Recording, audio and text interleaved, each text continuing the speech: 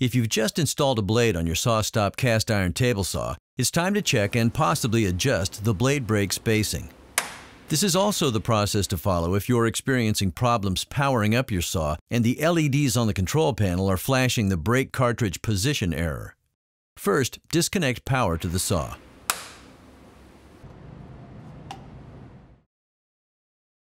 Next, set the tilt of the saw to 0 degrees. Elevate the blade to approximately 1.5 inches above the tabletop.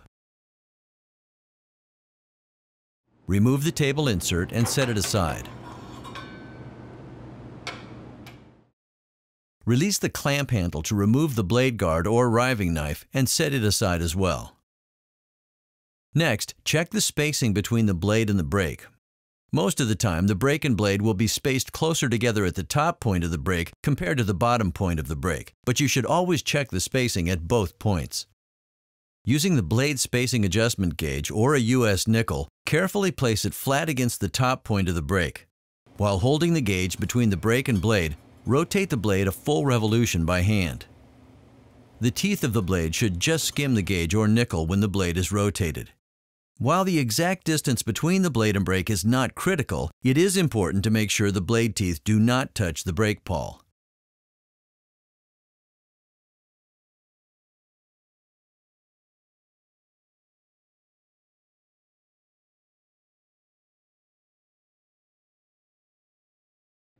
If the blade and brake are positioned too closely, you'll need to increase the spacing between the blade and brake.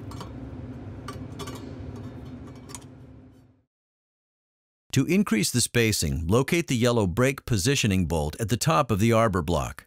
Place the 8mm hex key into the brake positioning bolt and turn it counterclockwise to increase the spacing. If the brake is positioned too far from the blade and the spacing needs to be decreased, turn the hex key clockwise in the brake positioning bolt. Adjust as needed to set the correct spacing. Verify the distance at the top of the brake, then move the gauge or nickel to the bottom point of the brake, making sure it's positioned flat against the brake pawl. Rotate the blade a full revolution by hand to verify that the blade and brake do not touch. Once you've adjusted the brake spacing accordingly, replace the table insert. Restore power to the saw and turn it on. The saw should power up normally and the LEDs should display the system-ready solid green status code.